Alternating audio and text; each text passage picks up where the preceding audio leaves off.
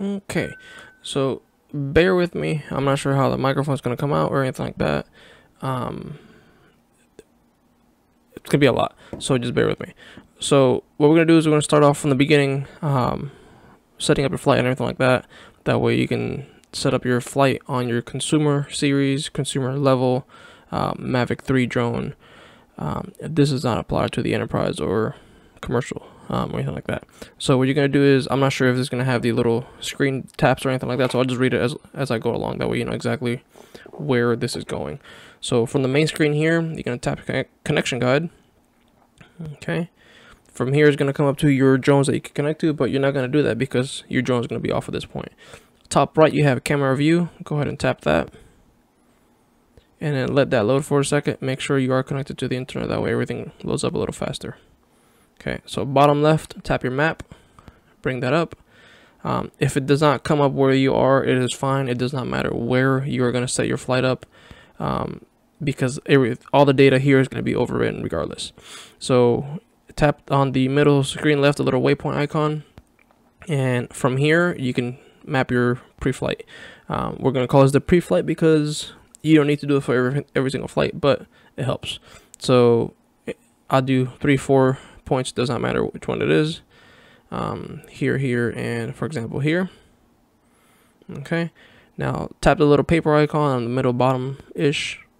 I'll go ahead and delete my old one. Okay, so now you have one or however many flights you have, but let's assume you have 0. Tap save, hit save again, and then you're done here. Okay, now once you back out here, it's going to ask you want to save again. Hit exit without saving because you already saved it. You can actually confirm that by pressing here again and going back to your flight logs. Now swipe from the top of your screen down and make sure you have an SD card in here. As you can see, it says for transferring photos and media. You're going to go ahead and open that up, and it's going to take you to your file or your root file of the SD card itself. Now in here, we're not going to do anything other than on the top right, hit the little 3 dots and make sure where it says hide internal storage, make sure you are showing your internal storage. That way you can actually see the storage notes on the actual remote. Hit the 3 lines on the top left, hit DJI RC, Android, data, DJI Go, files, and waypoint. In here you're going to have 1 or 2 or however many folders you have. One's going to be for map preview. Okay, you can actually see the dot right there. Map preview is going to see an overall picture of your flight. That does not matter at this point. On the left side, you'll have a series of numbers with a file inside of it. That is your flight log or flight plan. Tap the little folder icon. Tap the top 3 dots. Hit copy to. From here, you're going to choose where that destination is going to be. So make sure it's your SD card. Anywhere in here does not matter. In here, I'm going to hit copy. That's the root of my SD card. Now, just to make sure it is in there, here it is. It's the F4 AA. I'm actually delete this old one here. That way I don't get confused. And just because I'm paranoid, let's go back to make sure everything is exactly where it is. Yep, F4. So we are done here on the controller. And from here, we're going to move on to the computer.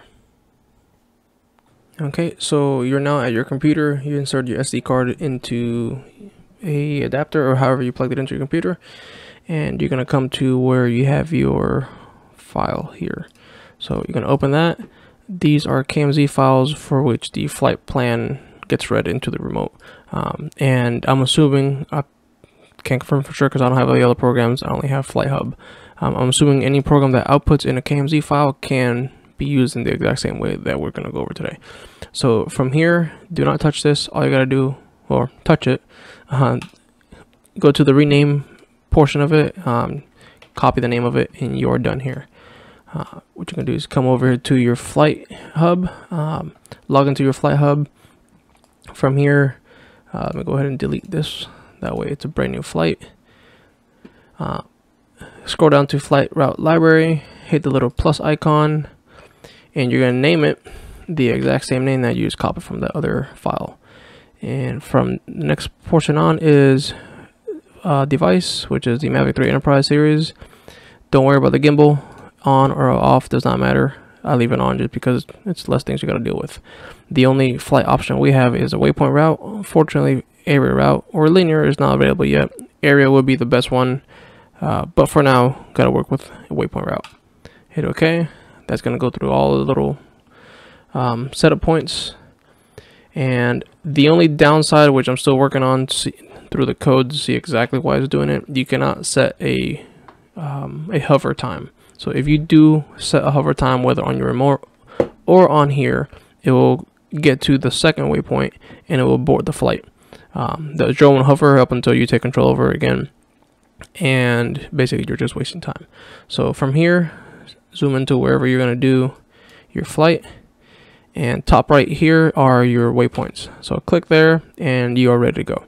What I'll do is I'll start one here and just random.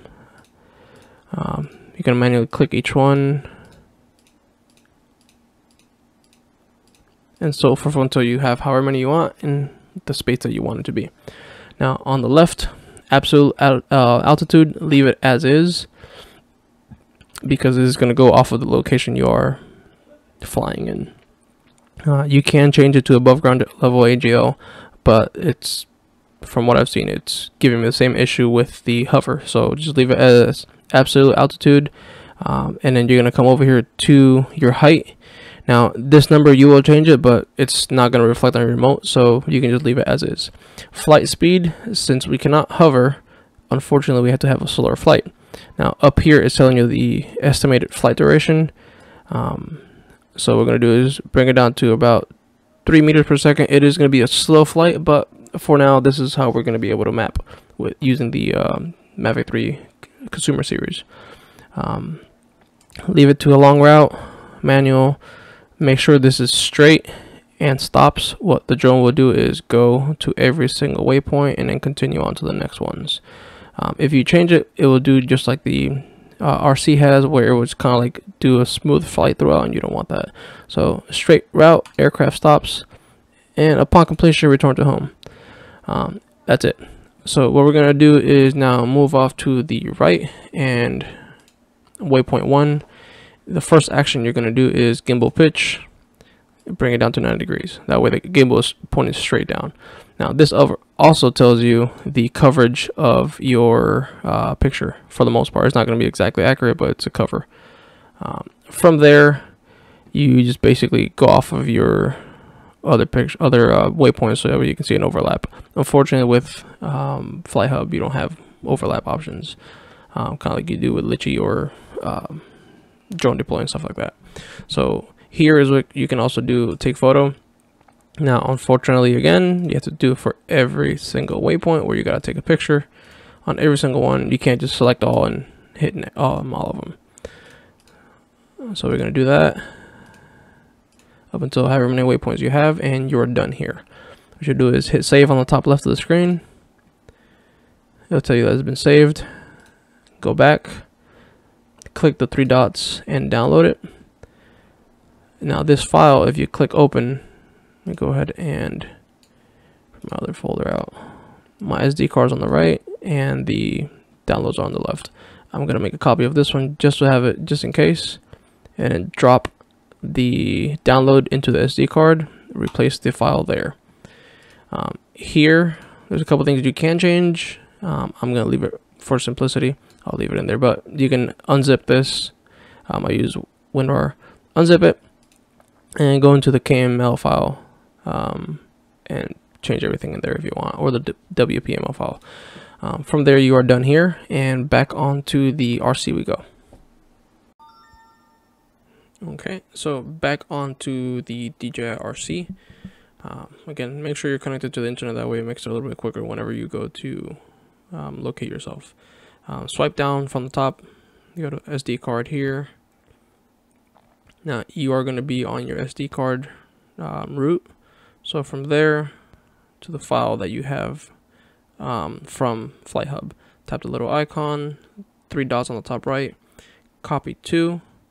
Actually, before we do that, go to your DRC, to the location where that file is, the one that you're going to be replacing, and you're going to delete the one that's on the remote. because the remote will not override. It will just make a copy of it, and you don't want that. So back onto the SD card, icon, 3 dots, copy to, and navigate to where the waypoints folder is on the remote, which is DJI to the Android folder, data folder, DJI Go folder, files folder, waypoint, and then where that folder is. You're going to select that as your destination, and you're done. Now swipe up to get out of the screen. You're now back at the main screen of the remote. Connection guide at bottom right, camera view on the top right. And if you did it right, what's going to happen is, let me load up the map on the bottom left here. It's still finding me. If you did it right, oh, this is annoying. You're going to tap your waypoint icon there, hit the little page. Now, once you come in and bring it in, it's going to show you the picture of the original one you had, but that's okay. And it's still telling you that you have 4 waypoints, that has not updated because you have not run it since. So tap it to load it, and if you did it correctly, it will bring up your new file, which is super sloppy right now, from the Flight Hub. So tap 1, and then your altitude meters is ×3. So I don't want mine. I'm at 300 feet. I want mine. I don't think I can because of the recording icon. Oh, I can move that. Okay, great. So I want mine at about 150 feet. Right about there. Hit apply all. Hit OK. That way all your waypoints are now at 150 feet or so. On each individual one, if you didn't do it through the Flight Hub, make sure you hit take photo or video, however you were doing it. Make sure that hover is at 0. Do not hover, because if you do hover, you're going to go from waypoint 1, it's going to go to 2, it's going to face to the north because that's the default on the code. It's going to face north, and it's going to board the mission. You don't want that, obviously. So with a slow speed like this, you should be able to take okay pictures for mapping.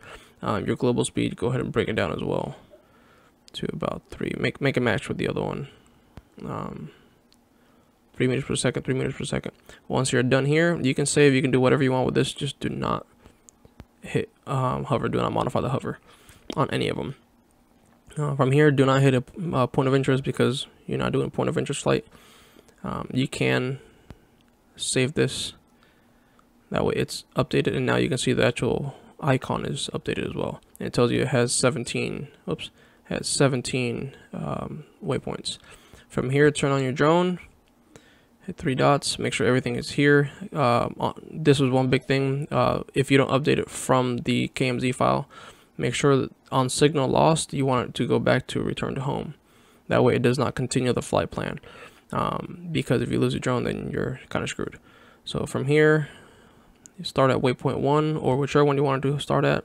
Hit back, and then once you connect your drone, all you gotta do is hit next, and it'll automatically do everything once you take off.